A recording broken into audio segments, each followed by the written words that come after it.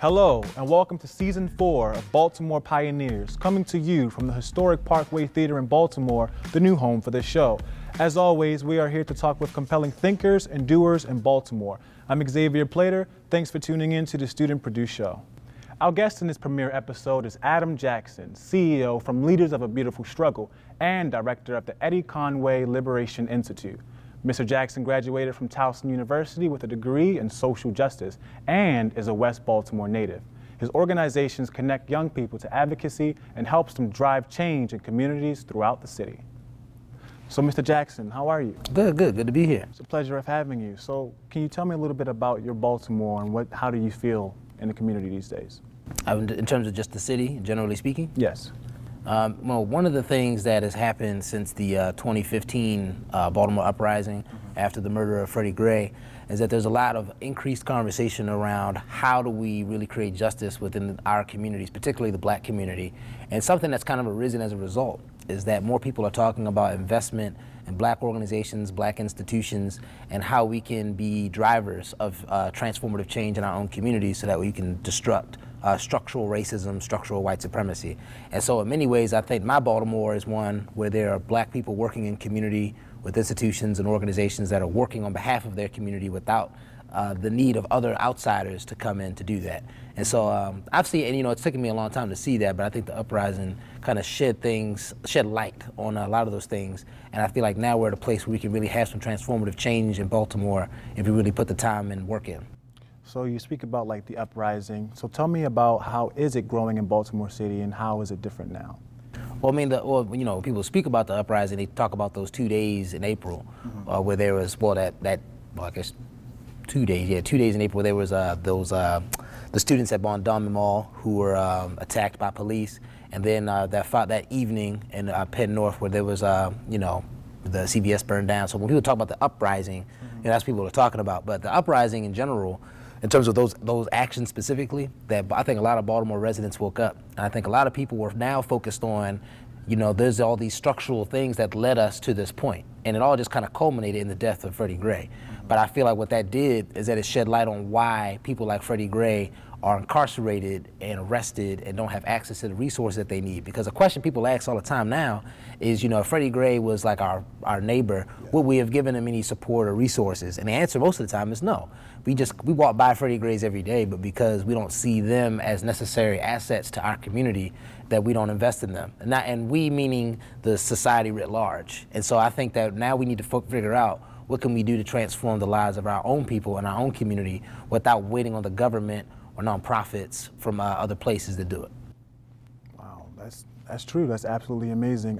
So when it comes to you being a youth, what were some of the historical figures that you looked up to and why? When I was younger, well, it's interesting because I actually went through a transformation in my college years because I attended Towson University, and when I first got to that school, I was tremendously conservative.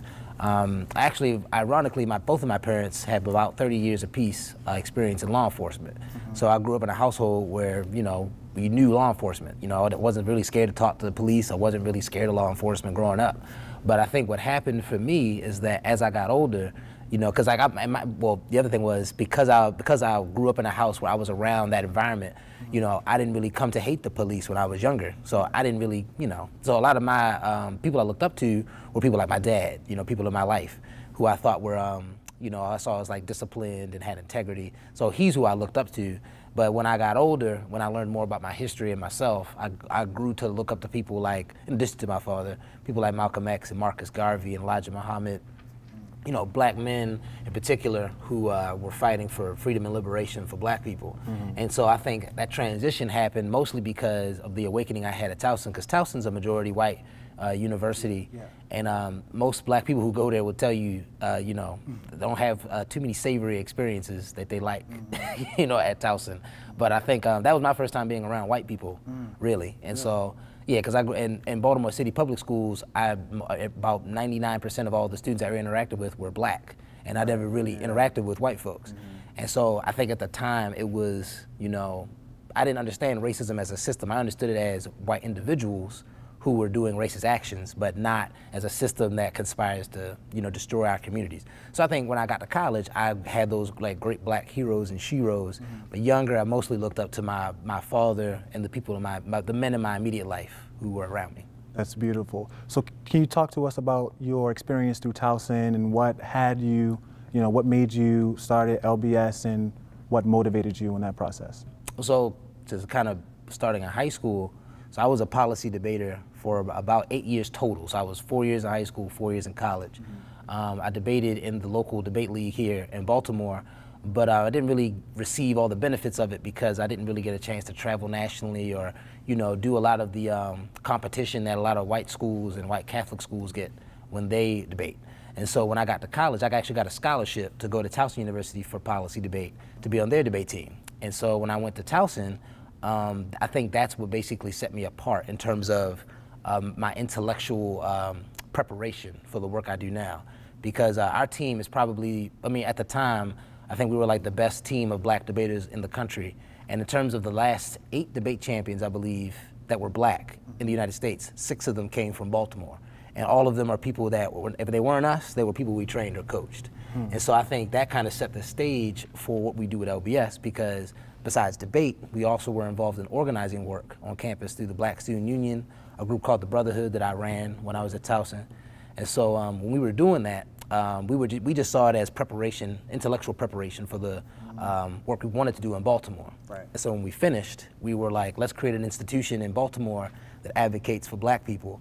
And because we were policy debaters, we figured the best thing to do is to become a think tank, because think tanks focus on policy. So we were like, let's become a think tank, and we've been doing that since 2010. Absolutely. Your college experiences are phenomenal, man. So we're going to take a quick break from our conversation with Adam Jackson. We'll be right back. A lot of exciting things are happening each and every day in Baltimore City Public Schools. Our students are learning, excelling, growing, and achieving as they prepare for college and careers.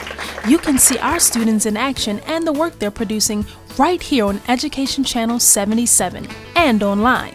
If you'd like to watch more stories on the exciting things our students are doing in Baltimore City Public Schools, please visit www.vimeo.com/cityschools. I'm a first-generation college student, so there wasn't much help from from home with the process. Like, they encouraged me, but they didn't really know how to go about the process. So I worked here at North Avenue last year as Student Congress President, and I received a mentor, Dr. Jessup, who works here, and she helped me with the college process, her and her husband. If I didn't have her, then it would have been way harder than what it was. Modernizing school buildings for Baltimore City students has begun, like right here at Arundel Elementary School. Amazing new spaces to learn in. Yes, through this program, schools and communities are being brought together in a brand new way. And I'm so proud to be part of this effort. That's right. Construction jobs are open and internships are available. Discover more about the program at www.baltimore21stcenturyschools.org. Building a brighter future together. Welcome back to Baltimore Pioneers, coming to you from the historic Parkway Theater in Baltimore. I'm Xavier Plater, here with Adam Jackson, CEO from Leaders of a Beautiful Struggle.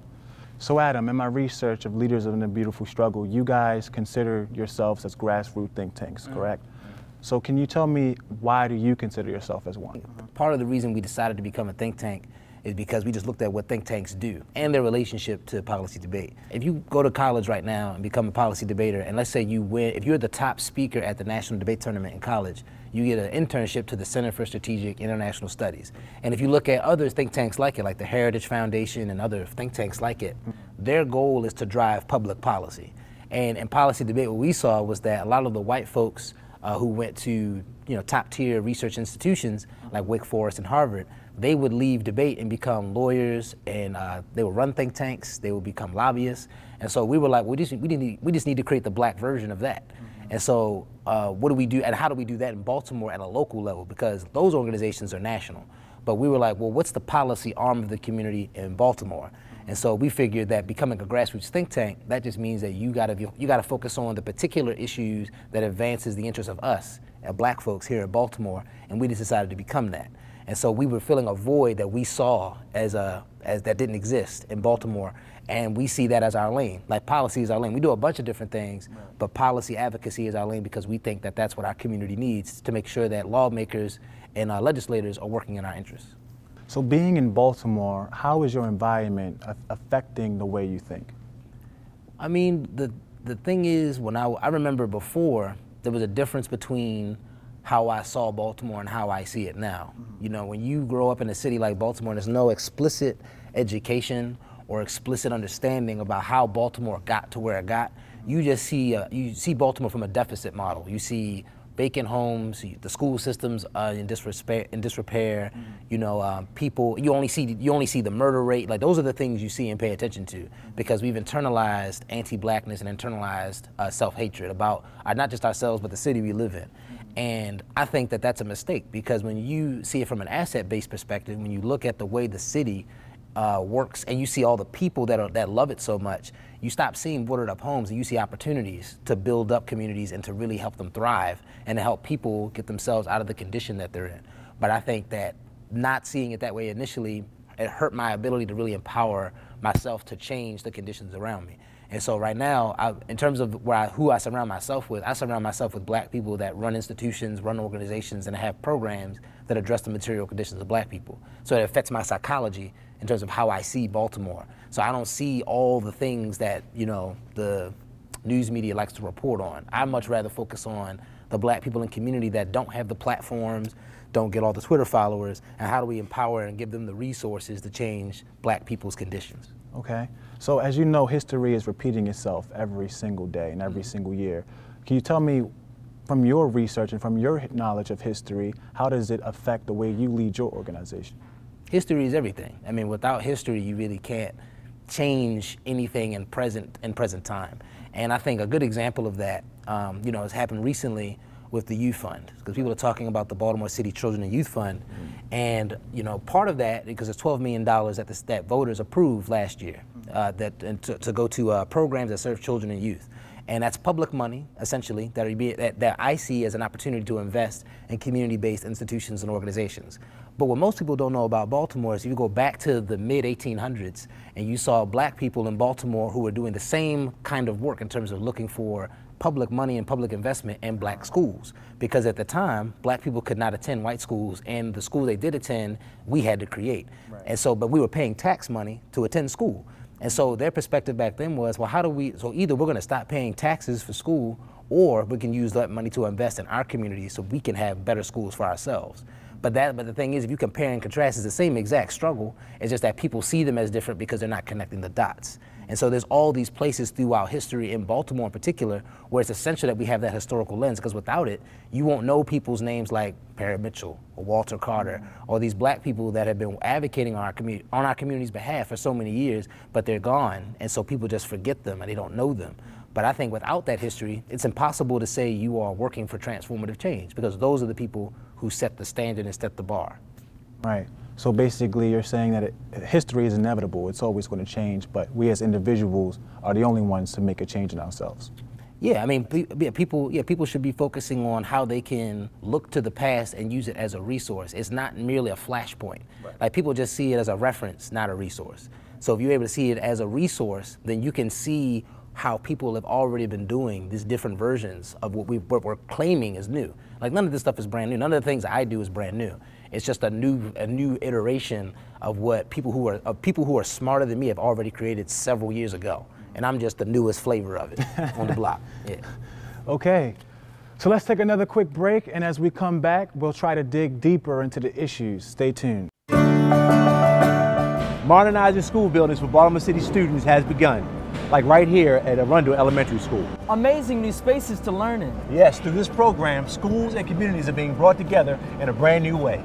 And I'm so proud to be part of this effort. That's right. Construction jobs are open and internships are available. Discover more about the program at www.baltimore21stcenturyschools.org. Building a brighter future together.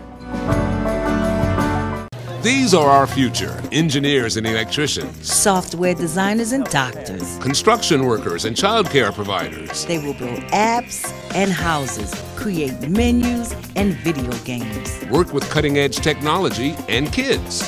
They'll be found in classrooms and courtrooms, construction sites and computer labs. They are Baltimore City public school students. They are career and technology education. Welcome back to Baltimore Pioneers. I'm Xavier Plater, here with Adam Jackson, CEO from Leaders of a Beautiful Struggle, a man looking to make a difference every day in this city. Thanks for tuning in. So Adam, we're going to go more deeper into the youth in this community. What is the #1 problem that youth face in Baltimore? The #1 problem is that there is not enough investment in their future by the institutions that claim to serve them.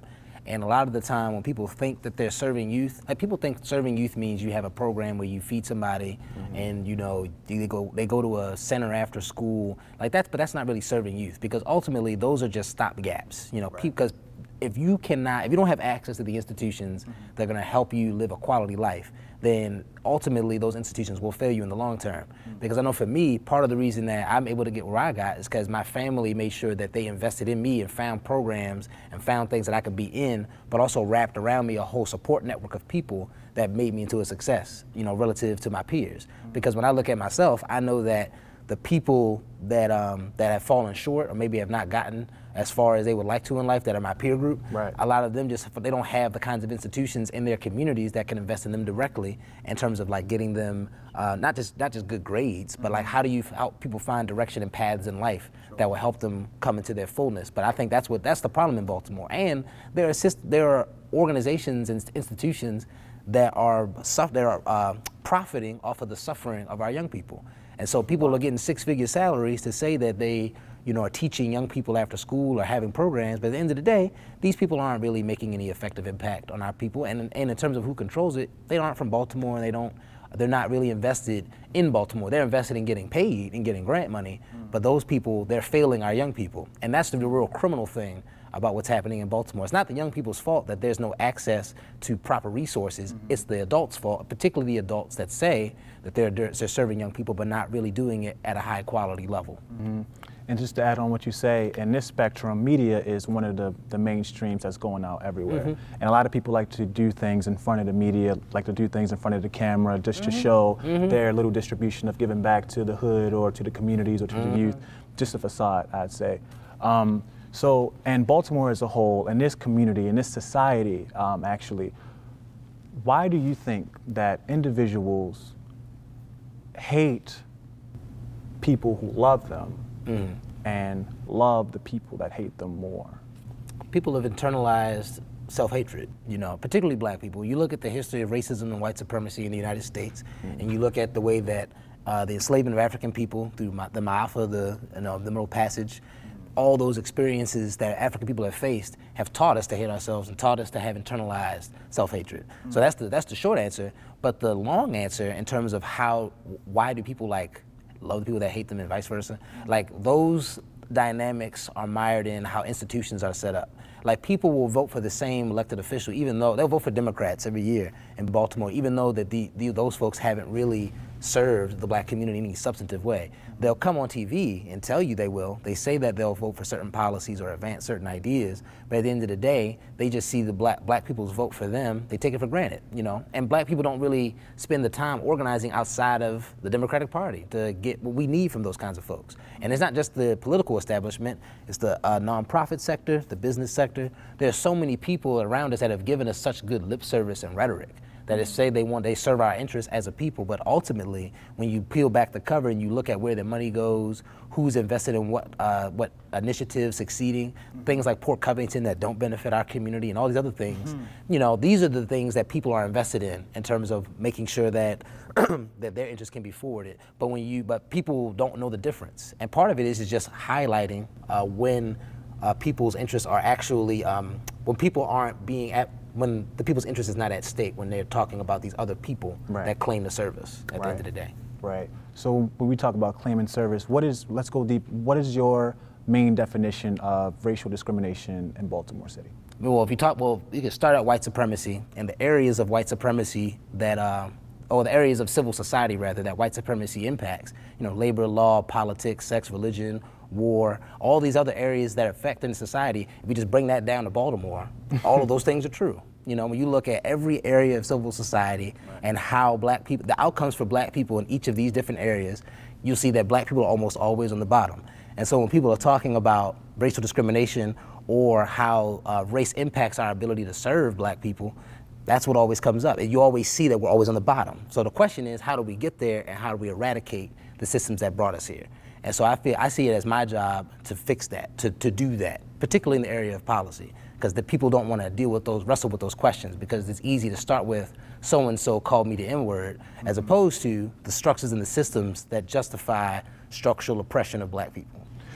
So let's take our last break for this episode, and when Baltimore Pioneers returns, Mr. Jackson and I will discuss solutions. We'll be right back. School cafeterias have been making some changes. Whole grains, whole milk, fresh fruits and vegetables, some of them delivered from the district's own farm, and it's all free.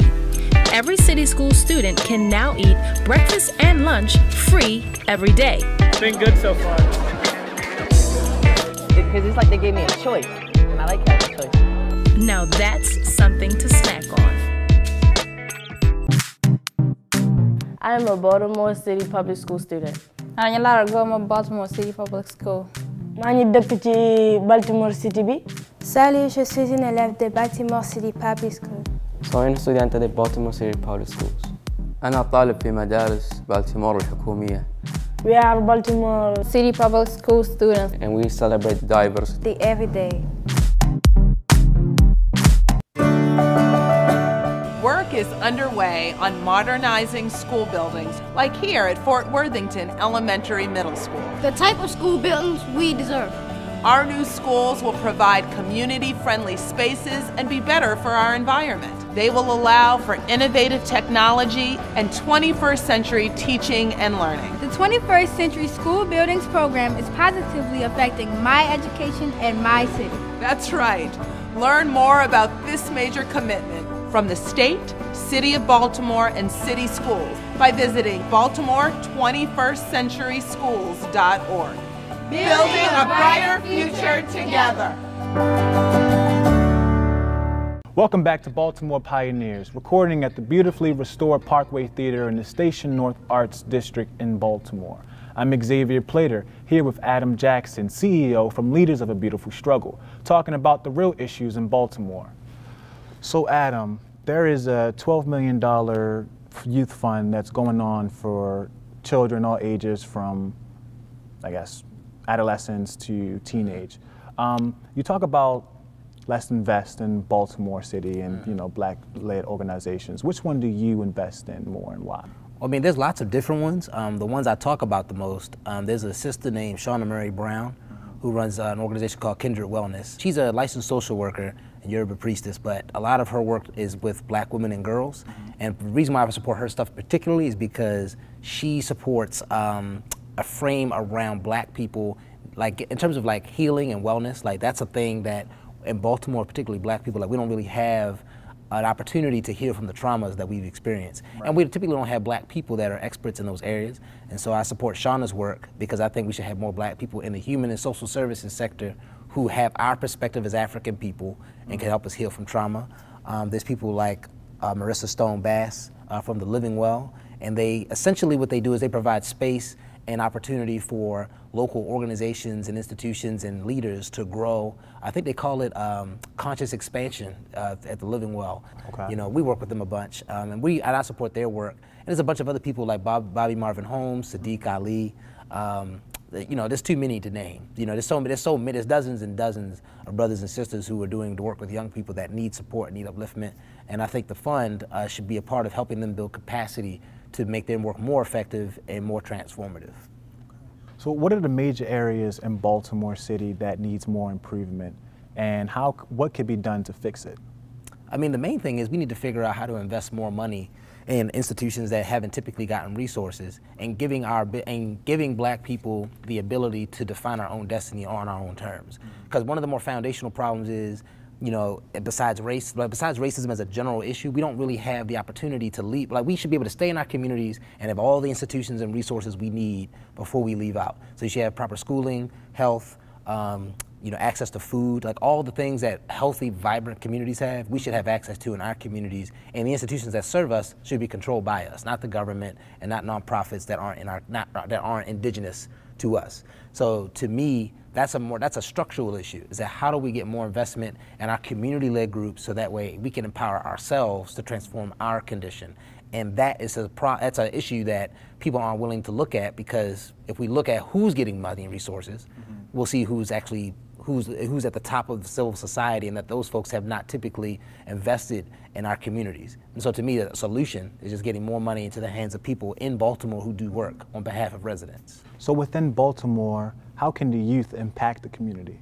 I mean, there's multiple ways. I think that one of the main things that I think young people should do is to follow the leadership of elders and get tutelage and instruction from elders, because one of the shortfalls that our generation has a lot of the time is that we see elders as in the way, or people that are outdated, or that we don't need to listen. In reality, we really need to have the kind of, we need to be poured into as younger people, because I'm only 29, but there's younger people than me who think that they're revolutionaries and think they're about to change the world around them, when they're not even talking to the people who've been through this rodeo before.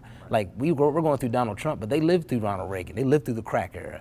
And no one's talking to our parents and to our grandparents about the struggles that they saw growing up in the civil rights movement throughout the 80s and 90s. And I think that the young people need to get more connected with elders in our community, because then that's going to help them be transformative in the community around them. Because what happens is we think we're the newest thing smoking and that we're the ones with all the answers, when in reality these have been the same issues that have been plaguing our people for at least 2 or 3 centuries. So we should be figuring out how to transform our condition by just following the resource of the past in our history to move to the future. So when you speak about youth connecting to elders with history and knowledge, how can we get the individuals to this resource? I know we got media, we got technology, but sometimes you may need the actual person to be in front of you to tell you a little bit about the world you live in. So how can we make that connection?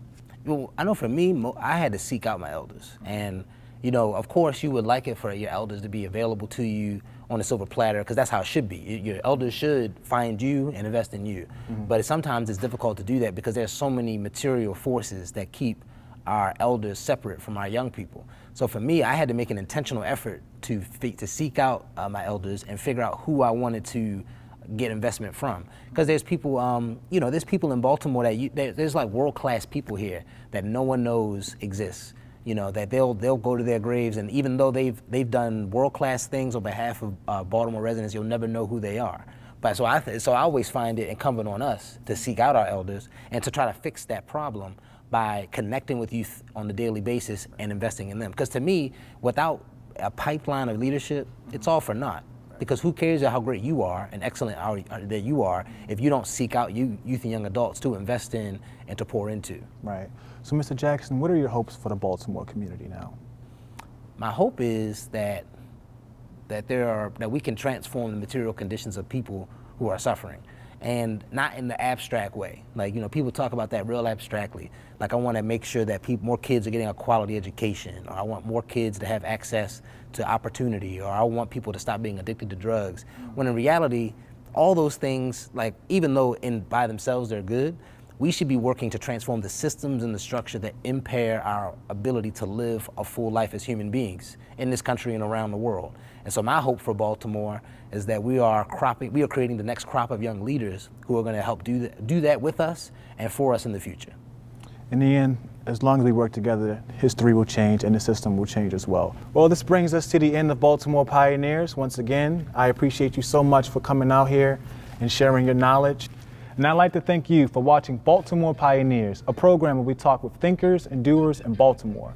This show is produced by the City School Student Media Team and is brought to you by the Proximity Project and Educational Channel 77 of Baltimore City Public Schools.